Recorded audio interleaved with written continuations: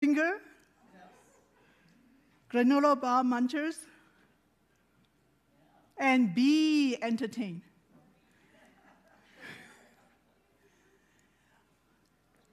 So today we're going to talk about to be or not to be. That's the question. Come on in. So first of all, I want to say that the forum in Los Alamos, our church is once a month, usually on the second Sunday of the month. But because this is such a timely topic, that the forum committee actually created an extra forum time for me to give this talk. So I want to thank Evan and their forum committees for squeezing me in this morning. So, City Los Alamos. I have a fear of public speaking, but this kind of slides is designed so well that I can just let it run and you can read it, right? So anyway, what is the City Los Alamos about? Let me show you the next slide. What's a bee city? Well, bee city is a pollinator-friendly community. And a bee city is an affiliate of the Bee City USA, which is a program, a nationwide program, that recognizes, supports, and encourages pollinator conservation in city, towns, and counties, and also in campuses. So if you have university campus, you can become a bee city campus. So the organization that puts out this program is called CERCES Society. It's X-E-R-C-E-S. And it's kind of like Audubon Society. Audubon Society is for conservation of birds, but CERCES Society is for conservation of invertebrates that include pollinators. So what are the steps for Los Alamos County to become a bee city? You know that Los Alamos County is the entire county is a wildlife habitat. And the certification for that, according to the group that gives out the certification, is a certain number of households become certified wildlife habitat, and then Peak went ahead and did the certification for the whole county. So if you go into Peak, at the entrance you'll see a wildlife certification for the entire county. But that doesn't work the same way with Bee City. So for Bee City to become, for Los Alamos County to become a Bee City, we first of all have to limit the harmful pesticide and herbicide use, which we have done. The county has voted, I think last year, more than a year ago, to limit the use of harmful pesticides and herbicides for county land. Of course, we cannot go to every household and say, no, you can't use this. But we have made it a point not to use it in county land. If you go to Ashley Pond Park, you can see the grass are green, but if you look carefully, you can see clovers, you can see dandelions, there are all kinds of wildflowers. And I practice Tai Chi with my group there, and I do barefoot. And I have to be very careful not to step on a bee. There are bees and butterflies really down there. So take a look and notice that our county has gone ahead, and thanks to all the county council who voted for it. So the next thing we wanted to do is to form a committee comprising of very specific representations of stakeholders and expertise. And this we have done. Now we're going to create a Bee City Los Alamos website. We started to do this, and this website is going to be linked from Peak. So we gave the Peak webmaster all the information that was needed to develop a link to a Bee City website from Peak. So all we need to do is have him or her or they create this site for us, and we will satisfy the next. All right. Educational outreach is an ongoing thing, and this is one of them. We have a Bee City Facebook group, a Bee City email list, and we participated in Earth Day, Science Fest, and we are giving talks like that to different groups of people. You know, if you have a group of people who are interested in receiving such a presentation, contact me, and one of our committee members will do the presentation for you. The more we reach out, the more people are aware of what we're doing. The the better chance we have of becoming a bee city before the end of this year. That's my goal. All right, have an integrated pest management IPM plan, and we already done that. In fact, the county has a very detailed one. It's 10 pages long, where they talk about how to get rid of unwanted species in our county land. So the final, not quite the final thing, but the county council needs to vote on the bee city resolution. And the committee has sat down and written the resolution, and it's 2 pages long, and we have sent it through our liaison to the county. And the first thing they need to do is have the lawyer go through every single word, make sure it's okay, and then give it to the county council, and they will post online at least 15 days before they can vote on it, so the public get to read it. And then they will have a hearing, and they may have one of us give a presentation during that before they vote on it. But I'm quite sure, given our county council has been very supportive of the first item, then I'm very sure that they will be very supportive of this. So finally, after the county council has voted to approve this resolution, then we need to submit the applications to CIRSUS Society. And the application is just filled in a form, and then we pay an annual due. I think it depends on the size of the city. So according to our size, it's probably $200 a year. Now, with the wildlife certification, you pay a $75 for a sign, and you're done. You can have the sign forever until it breaks down, then you may have to pay for another sign. But for the bee city status, once we become a bee city, we have to make an annual report about a year, usually in February, listing what we have done in the previous years and to satisfy the continuation of our status. And we also have to pay a $200 fee every year. So it is a thing that we have to keep doing, not just once and it's done. Next. So our committee consists of all these people. Christine O'Hara is the program director of PEAK. We needed to have collaboration between a nature group, which PEAK certified, and the government, the county government. And we are very happy to have Corey Styron. He is the Los Alamos Community Services Director.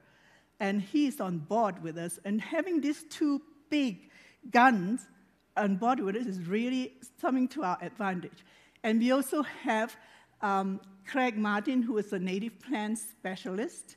Jenna Stanek is a Llano ecologist, so we also have an arm out in the Llano direction. So all the stakeholders are there.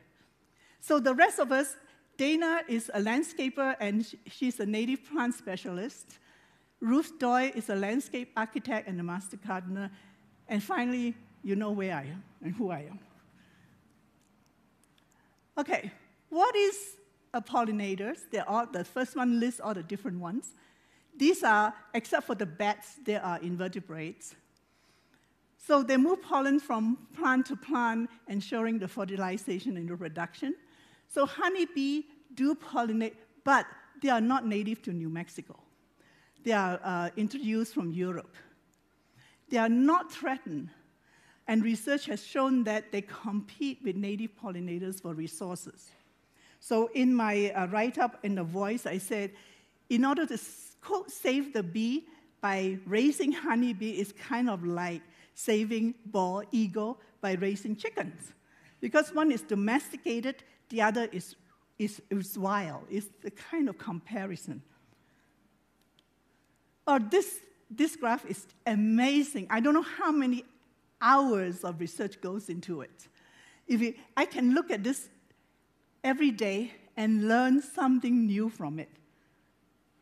So, let me see if there's a pointer, but you can see the very tiny yellow strip on the top.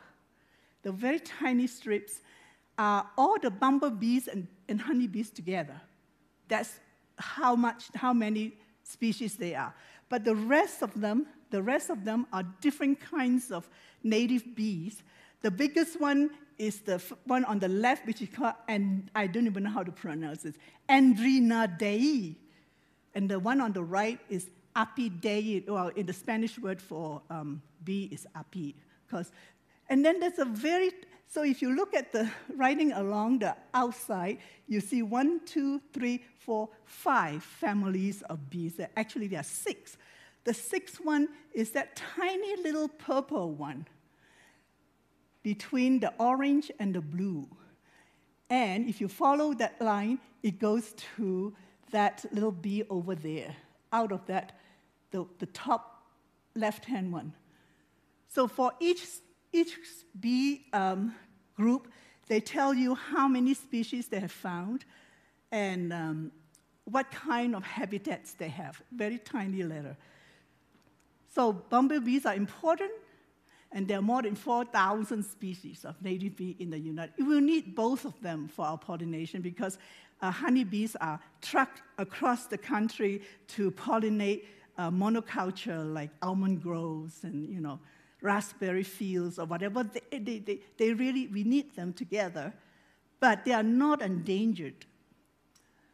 So more than 70% of solitary ground bees, they're nesting in stems or under the ground. So why is New Mexico a hotspot for native pollinators? Out of the 4,000, we actually have more than 1,000 species in our state alone. And the reason is, if you observe the bees, when it's wet and cold, they don't do much. They sleep or they're cold. They're not very active. But when it's dry and sunny, they're out there doing all that work. So New Mexico is unique because we have the desert between our state and Mexico. The name of the desert I was going to, Chihuahua Desert. And that's one of the hotspots. The other hotspot is the Sonora Desert, a little bit northwest of us. So why are pollinators so important? Of course, they're responsible for 85% of all food. The native pollinators ensure that native plants reproduce. There are certain native bees that only visit one native plant. And if that native plant is not available, the bee will die. Okay, so some of the native plants are also endangered. If we don't have the bees to pollinate those native plants, then the plants and the bees both are in danger of extinction. So also our native pollinators is part of the food chain. Of course, they're food for the birds, reptiles, and mammals. Oh, this really tears me up when I look at it. How many percentage of all the invertebrates have become extinct? So when Mike and I first came to this country in 1976, 72, before we have children, we travel around the country, in our little Ford Falcon. And at the end of the day, you see all these dead insects on the windscreen. Do you see this anymore? You still do, all across the country, but not so much. Do you remember the story called Zen and the Art of Motorcycle Maintenance? So in there, there's a character. He has a superpower, and he would just wipe his hand across the windshield, and all the dead animals come back to life and float. That was really, really touching. I wish I had that kind of superpower. So look at the first one. How many percent has gone extinct? That invertebrate is what fishermen used to use for fishing. You don't see them anymore hardly. They are actually like mosquito. They have to have water to finish their life cycle. So butterflies, more than 50%. Bees, almost 50% have gone extinct. So all these are the problems that causes the decline of these invertebrate pollinators. Okay, so what can we do? We can educate and increase awareness around So, like New Mexico has already 2 bee cities, which is Santa Fe and Albuquerque. We are the 3rd one to apply. And around the country, we have, not a lot, but a couple of hundred communities. So all these are the stuff that we would like to do.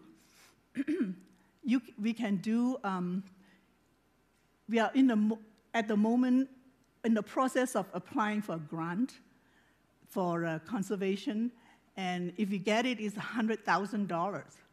And we can afford to give away plants, we can afford to help people in Los Alamos to get pollinator-friendly gardens going in their backyard, front yard, whatever. I'm really excited about that. And the deadline for that application is October 1st, so put a fire under my seat. Huh? Okay.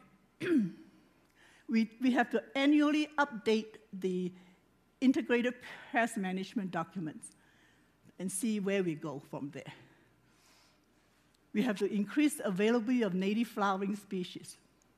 So instead of planting stuff that are specially raised to please humans, and some of them are such that they don't even have pollens and they don't even have nectar, or they are in such a way that the insects cannot get to it. So native plants, okay, we also work with open space. If you have native seeds, when you go for a walk, just gather them for open space, but make sure they are not invasive species. That's why we have some of those native plant specialists in our group, so that he can tell us, no, you can't scatter these seeds because they will be invasive. Did you know that Bronca Mesa Elementary has a pollinator garden? In fact, we have a pollinator garden. I just put a sign there a few months ago.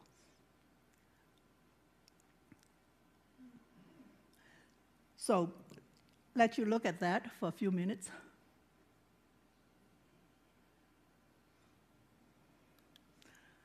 Okay, I just want you to enjoy that picture of mostly native plants instead of grass and lawn. Isn't that nice? And once they are established, you don't really need to water them if they're native. Okay, some of the concerns that we heard from people is anytime of bee stings. So the one thing I want to point out is most of the bee stings come from honeybee. Bumblebee are very friendly. They don't sting you. They are very, and if they do sting you, the stings are not as bad. In fact, last month, my granddaughter was playing with 2 honeybee in her hand like this, and they both stung her. And I said, why would they, are you threatening them? She said, no, they were just there, and then all of a sudden, and she just put some, baking powder solution, and it was gone very quickly. And have you ever played with a bumblebee? If you see a bumblebee on your flower and you go near it and you can see the bumblebee put out one leg. It's like, hello. I don't know what it's trying to say, but it's communicating with you. It's saying, I can feel your heat. I know you're here. I'm here. So you can play with bumblebee without harming them. So my friend, a couple of days ago, we went to a tour of the Peaks Garden raised beds, and it's full of pollinators. And the woman who takes care of it, Natalie, she's over 90 years old. I think she's 94, and she still takes care of those gardens. And she is highly allergic to bees, but she has never got stung because she leaves them alone. If you don't threaten them, they are okay. And I remember a few years ago, we have this sunflower garden out there. We grow sunflower in a ring, and we put little things for children to sit down. And I taught the children about bee safety. So the RE children, we asked them to come in to this area, and you can hear the bees all around you. And I said, just don't move, just enjoy them. You don't want to suddenly act, like you're threatened. If they're threatened, then they might sting you. But they like it. They say, yeah, you don't have to be scared of bees. Okay, fire hazards.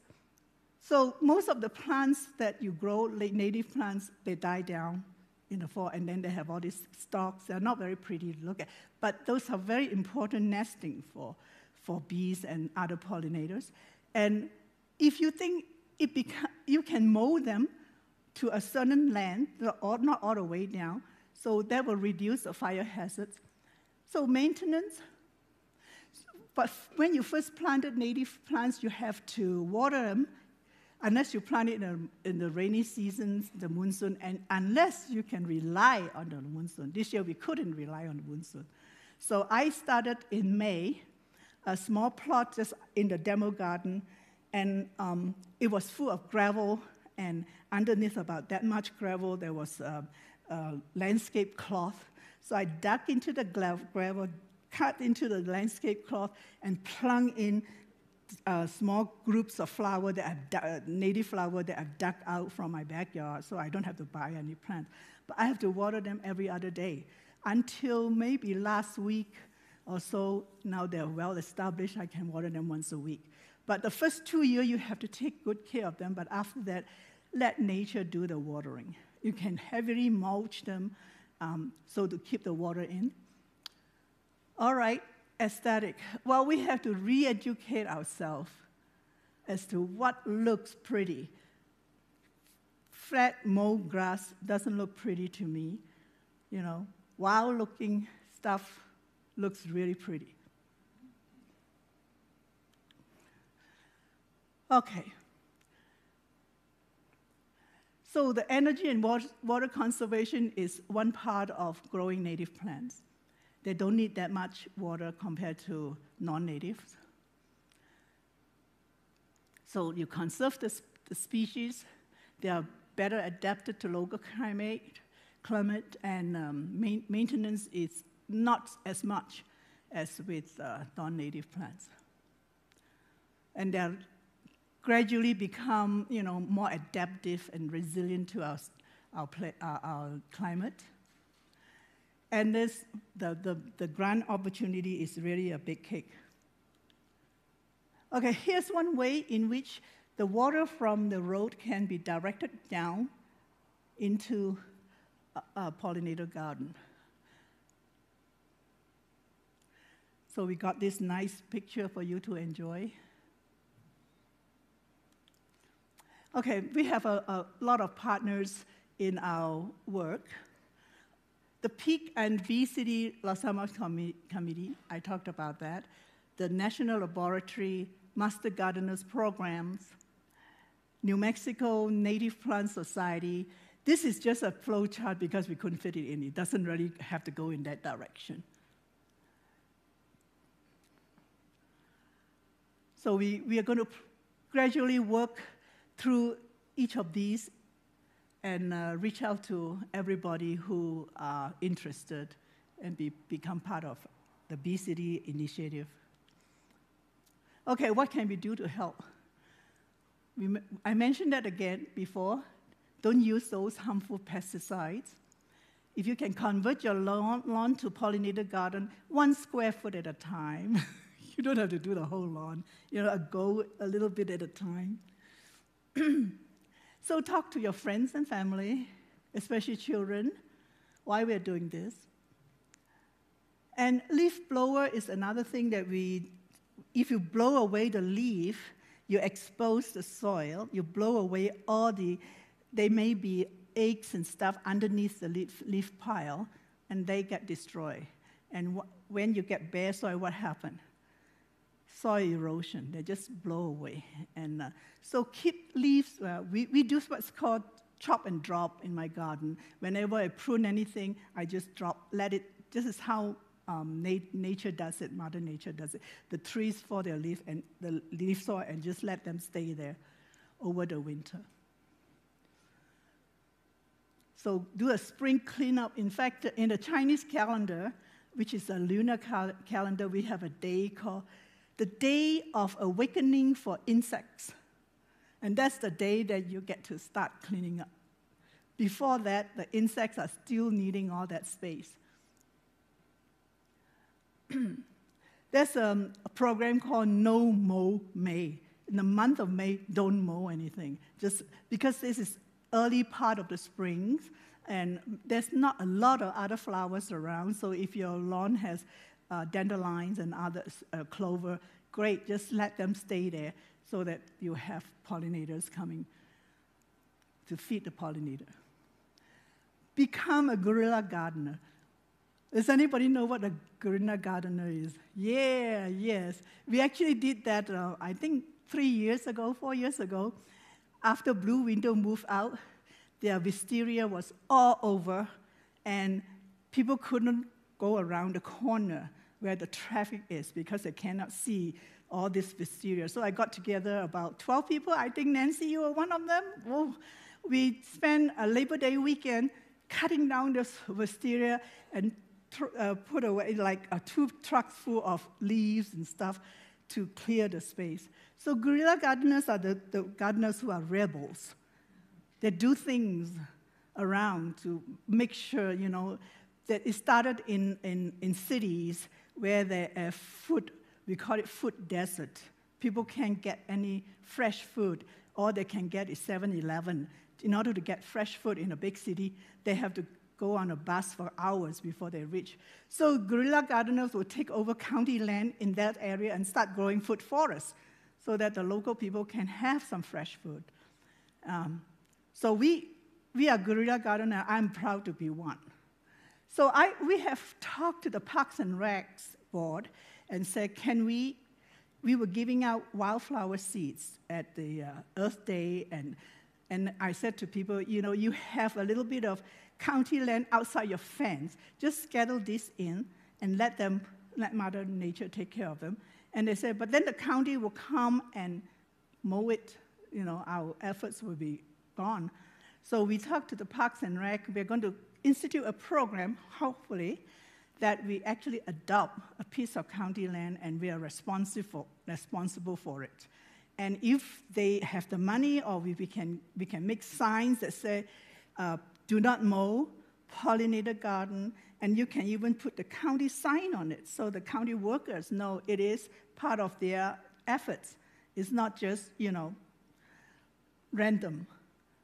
So the last thing we can do is come to the county council meeting when they're ready to vote on obesity. Whoops.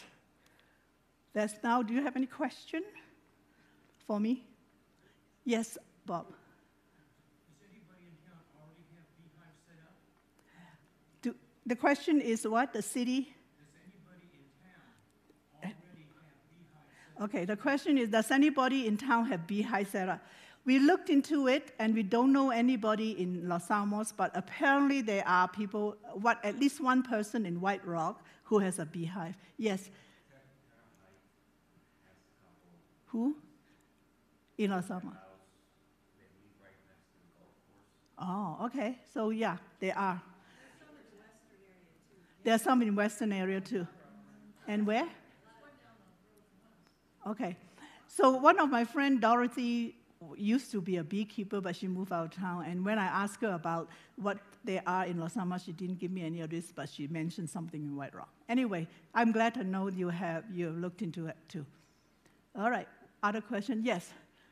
So you may not know when the council's going to vote, but how can we keep track of that? Okay. Before the county council votes, they will put out their county council agenda they're usually doing on the Tuesday. And I think you know more about this, right, Felicia? Yeah. Actually, maybe would you be willing to share through an email to UU announcements when you know about it? Sure, yeah, I will put an announcement, the UU announcement list when I know the county council vote coming up. But I also have an email list for Bee City. If you want to join it, we have now about more than 100 people on it. It's a Google group, yes. So a question about Bee City. It's a little strange that a city like Albuquerque is one of the first ones in New Mexico to become a Bee City. So what is it that I would think that it's typically smaller cities. Santa Fe fits that profile better. Maybe even White Oak would fit that profile better So why is it makes Albuquerque that doesn't seem to fit the profile of a bee city because it's so large and it's so many people? Maybe there's a small section of it, not the entire city. It could be a region. You can have a bee campus. So maybe the University of New Mexico in where's that place called? Eastern New Mexico, they can become a bee city if they want to apply. So it also depends on whether you have a group of people willing to do that. So entirely, it's very hard to have a suburb. I mean, the city become, a very crowded city become a bee city. Yeah, I agree with you. It's strange, but maybe towers will be the next. Yeah. Well, yes. Can anyone share with us where they know there are beehives? Okay. So if you know where there are beehives, can you send me the location approximately, and I'll send it out to UU Los Alamos announcement list. Yes? I'm kind of confused. Are we talking about beehives for European honeybees? Yes. Beehives are to keep, people would keep the honeybee for the honey. So all these native bees you're talking about, they don't live in hives. They're not social, are they? Some of them are social. Let me see. In that big, huge chart, it tells you which species are social and which species are solitary. A lot are solitary ones. They're just the queens overwinter in the ground. And she comes up in the spring and start building nests for her babies. And then she would put an egg in each one and put pollen and just they'll raise like that. So solitary bees. Honeybees are the ones that are not endangered. Yes. So yeah, I don't want to be too confrontational. I used to be a beekeeper. I had hives until I learned that they were out competing with the native bees. Yes. They're actually they're fighting Oh, the native bees. yeah. Is that I'm not incorrect there? Well, they do compete for the flower, the nectars and pollens and stuff like that. Yes. Have you seen them actually fighting? No. No. Yeah. But it's just that there are more of the honeybees than native bees. But the native bees, when I looked at my pollinator garden, a lot of that native bees are mostly what you see are bumblebees, but they are tiny ones. That's about the size of fleas, and they are there. You just don't be able to capture them. Yes. Can you order bees that are native bees? I don't know that, but I'll. Queen and a queen so that she can. Okay, so people have been talking about bee hotel rather than beehive. There are commercially made bee hotels with tubes that you can buy, and hopefully, it's just like trying to feed the hummingbirds with a hummingbird feeder. You buy a bee hotel and set it up, and hopefully the bees will come. The problem with that is that you need to know how to keep it clean so that it doesn't spread infections. Just like hummingbird feeder. I started hummingbird feeders, and somebody tell me, hummingbird feeder is dirty. You're going to clean it, or you kill the hummingbird. So now I stopped feeding hummingbird. I just grow the flowers for them. So the best way to encourage native bees is to grow the native flowers and do all the stuff that we talk about. Yeah. Yes, Janet? I just have a comment. I have lamb's ear all over my yard because it's so drought resistant, et cetera, et cetera. But when I'm out there in the spring and it's flowering, early in the morning you'll often find a bumblebee that spent the night in the flower. It's so cool. Let's go. Yeah. So you try and play with it next time. So move your hand close. Yeah. There's a bee hotel right there. Yes. Yeah. There's natural hotels for them. Do you know what a bee hotel looks like? It's kind of, yeah, I've seen picture of it. It's kind of made with tubes that face with holes, and they're all different size holes and different depths, and each size, different depths attract different kinds of bees. So you can have bees, together. I've actually used one or seen one in real life. I just seen picture of it. And some people make their own. If you have a tree trunk, you can drill holes, but make them face east. That's where the sun comes in. That's where the bees usually go in and out, facing east, and at a certain level. It's just like putting out bird feeder at a certain level to attract certain kinds of birds and so on. Yeah, there's some specifics like that. All right? So, anything else? Well, thank you for coming.